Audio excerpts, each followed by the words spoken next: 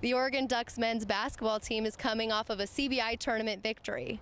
The Ducks look to continue their success in the 2011-2012 season by putting in hard work.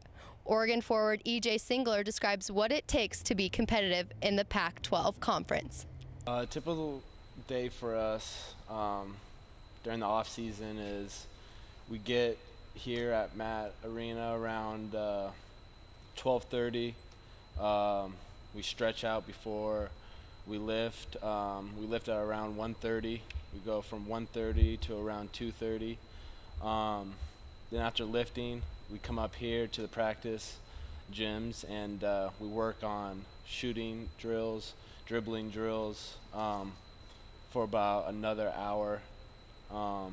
So we don't usually get out of here until around 4:30. EJ wants to improve on different aspects of his game to help the Ducks be successful. Increase my productivity from what I did the years before.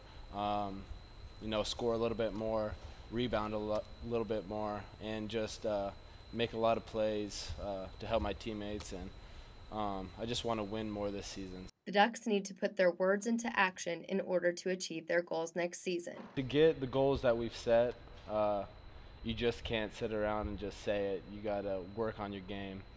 So, we come in each and every day, working hard, trying to get to where we want to go, and that's an NCAA tournament. That's winning a Pac-12 championship. So it's very key for us to, work on our skills to be able to, reach those goals.